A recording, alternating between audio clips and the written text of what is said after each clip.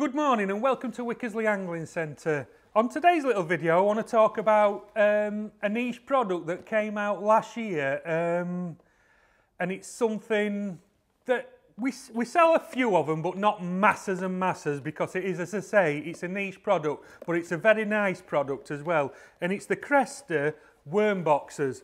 There's two sizes, there's the small one and there's a larger one. The small one I use for me like putting red worms in and things like that, and then the larger one I use for putting me, I could probably get a kilo to maybe nearly 2 kilos of dendras in that, and they'll sit quite happily in that.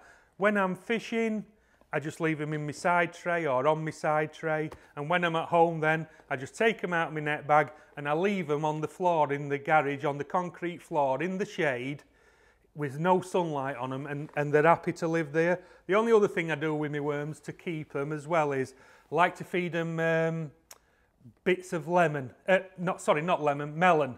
I always get it mixed up. Melon. I always put chunks of melon into it because I don't think it's the actual taste of the melon that the worms like. I think it's the hydrate from the water of them, and it keeps the worms hydrated and it keeps them nice and juicy. So going back to the boxes, as I say, you've got two sizes. The small one and the large one. It's a beautiful strong EVA material, so they're not going to squash easily in your bag.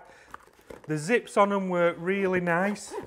They're dead easy to use are the zips on them, and they've got a mesh top so the worms can breathe, and the mesh is all sewn into the top of the lid so your worms can't ever get out of them.